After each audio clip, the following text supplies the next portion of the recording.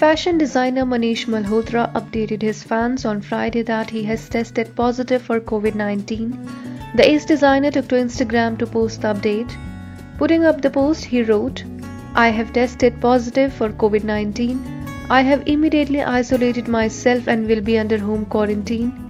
I am following all safety protocols under the advice of my doctors.